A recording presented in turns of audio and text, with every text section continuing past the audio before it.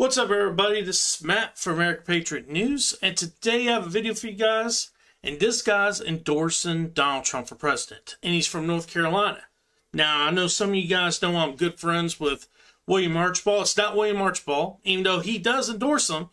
This is someone that's a little bit, I would say, more powered than someone like William Archibald, and that is Mark Robinson, the Lieutenant Governor of North Carolina. He's also running for governor for North Carolina in 2024. And he comes out in front of the Faith and Freedom Conference to actually announce that he's endorsing Donald Trump. So let's go ahead and take a look at it. Today, America needs a fighter indeed. This nation needs a fighter. Someone who is willing to go onto the world stage, walk in boldly, strongly, waving the American flag, saying, the Americans are here and we are in charge again. And we're going to lead this world into the future with freedom.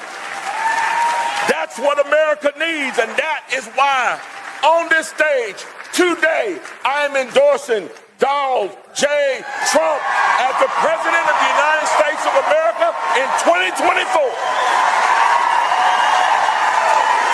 Because now, doggone it, is a time for warriors to stand up and get it done.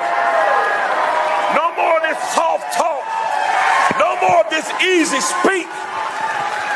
No more of it.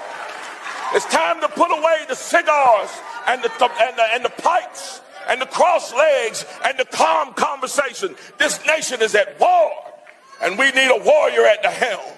Wow, now that is an endorsement. And the thing is, I love Mark Robinson. He goes out there and he just speaks what he thinks.